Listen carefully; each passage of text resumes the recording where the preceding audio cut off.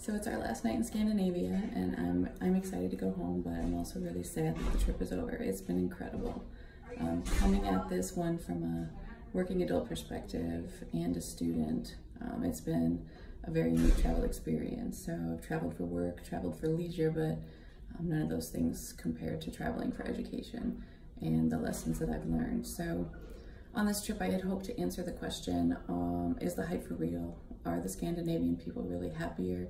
And who has to suffer or who has to give up at the cost of them living the way that they do with their social welfare system? And what I saw time and time again was that everyone gave up a little bit, but for the most part, people were happy to do so and saw the value in those sacrifices and in making sure that people had the security and the financial safety nets in order to succeed and to move on. So there still are issues with their system,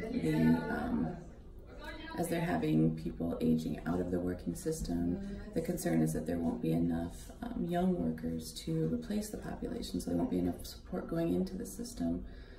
And there's the potential for their system to kind of collapse. And so you're seeing companies like Best Brains and Adapt and McKellar and Omnipolo just trying to look at things in a more efficient way, trying to do things a little bit differently, trying to be more agile so that they are able to have methods that allow them to change as they're moving forward. They're not expecting things to stay the same, and they aren't looking for standardization. What they're looking for is consistency and the ability to continually improve. And that came out time and time again, that plus the trust value and the expression that everyone really does contribute and everyone plays a role, and there's some importance there. So the overall business model of a corporate head honcho, upper level executives, and then these lower level kind of menial employees just doesn't really fit here, and it doesn't really work.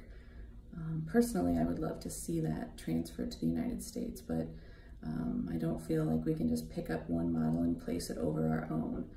There's a long history of that, and so back to labor unions being formed, back to people fighting for their rights, the culture has evolved to be that way.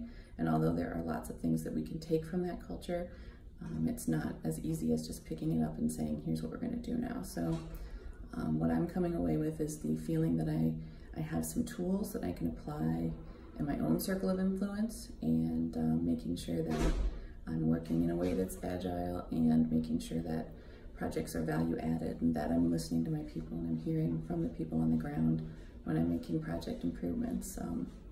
And so that's really the first step. So I'm excited to get home and get to work. It's been really great. Bye.